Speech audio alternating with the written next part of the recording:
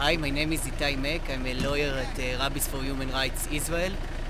We are now at Wadi Ataria, Numel Arais. We just returned from Bir Elad.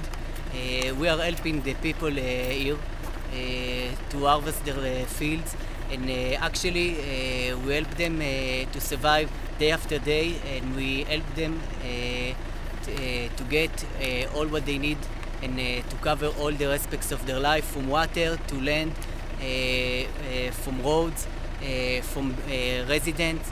We take care of everything, and I think we're doing a good job, and we won't give up until the situation is really getting improved. So can you tell me just a little bit about how the residents were expelled and how with legal action you were able to bring them back to their homes? The people of Bir Elad were exiled by settlers from the settlement Mitzpeh Yair. Here,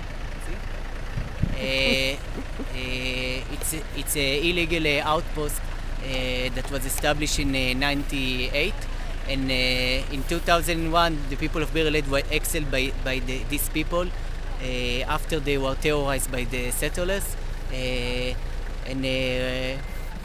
we helped them this year to return to their village.